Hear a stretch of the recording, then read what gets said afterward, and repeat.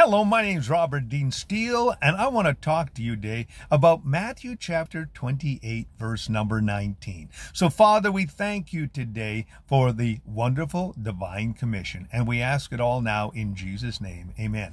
Well, you asked yourself, what do I do with life? What is my life really all about?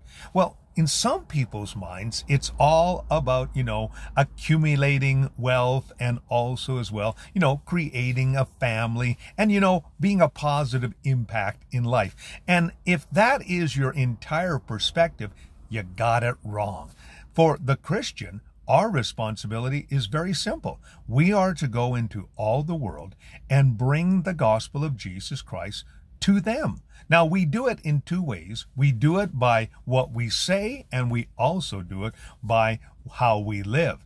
And when we do that, we are doing the Great Commission. Now, Jesus says, when we have the opportunity, let us be role models, mentors, and also as well examples, because we're making disciples. And if the opportunity also comes, to baptize them in the name of the Father, Son, and Holy Spirit. Now, that is, of course, the public declaration of one's faith.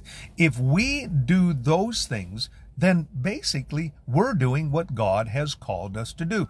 The responsibility of a believer is simply that. Secondly, a believer is also called to love those that come into our presence. And that simply means that we look at every person as if God himself was dwelling in that person, and we love them that way. Jesus said, people will know that we are his disciples by the way that we love one another. And that is what we're called to do. We're simply to bring the gospel to people and to love them because they are made in the image of God. And if we do that well, you know what?